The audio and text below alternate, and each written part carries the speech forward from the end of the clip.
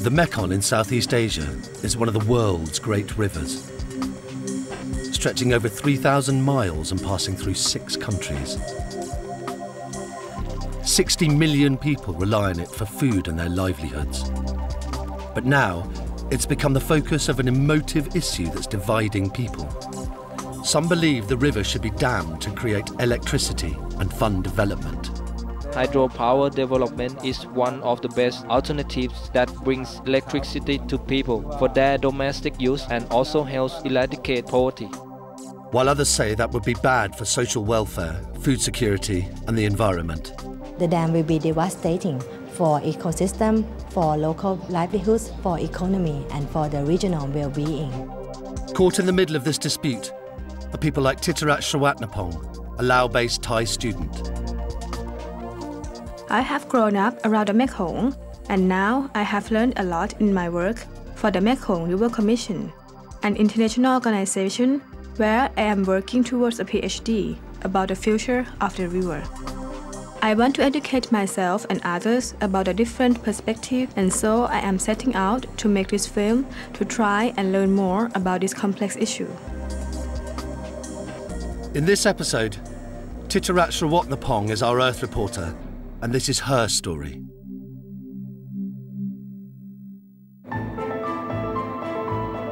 I am a student from Thailand, but I live in Laos. When I was a child, I went to the Mekong River with my family.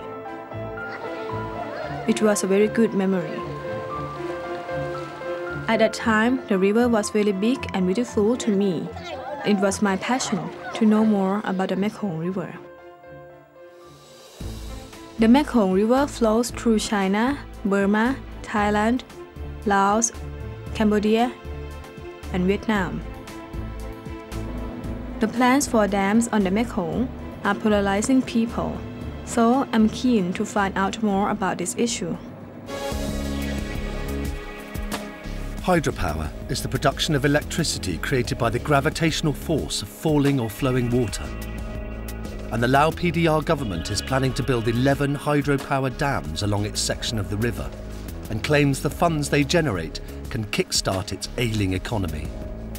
Lao has an agreement in place to sell 95% of the electricity to its economically booming neighbour Thailand, and the first of the dams would be a $3.8 billion hydropower project to be built here in Xayaburi in northern Laos.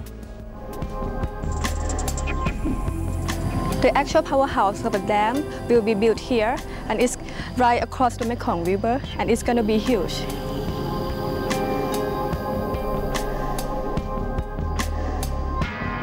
The Xayaburi Dam will be 810 metres long and 32 metres high.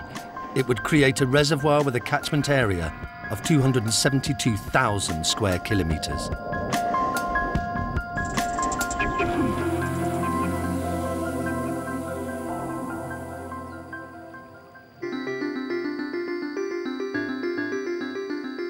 The immediate impact of the Xayaburi Dam will be felt by the thousands of people living nearby.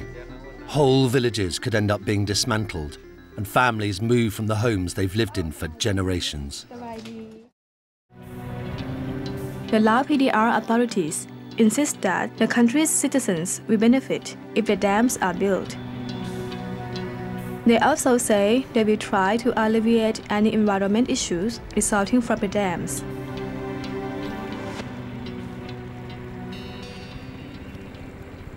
Do you believe that the hydropower projects are a way for Laos to achieve prosperity and economic success? Laos has been looking into natural ways to develop the country for a while. Should this be mining or electricity or agriculture? There were several studies conducted, but the lesson learned for the development scheme from 15 to 20 years ago was that hydropower development is one of the best alternatives that brings electricity to people for their domestic use and also helps eradicate poverty. The change posed by the dam construction will severely disrupt food supplies from land and water, especially for freshwater fish, a key source of protein. But the local flora and plant life will also be impacted too. The Mekong is home to more than 1,300 different species of fish. Environmentalists claim that building dams on the river could block fish migrations, which are vital to their life cycle and could lead to the extinction of many species.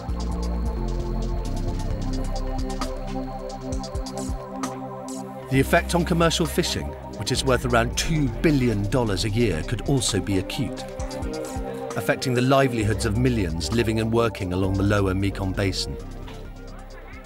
It is very important for the Delta area. It is the most productive agricultural area for Vietnam. People produce rice on that delta, very fertile.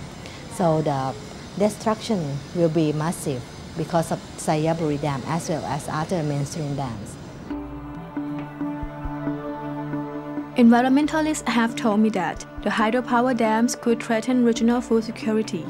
They claim that the flow of sediment would be disrupted to the rice-growing Southern Delta region, through which the Mekong flows. Cambodia and Vietnam would be worst affected as the biggest producers of Southeast Asia's staple food.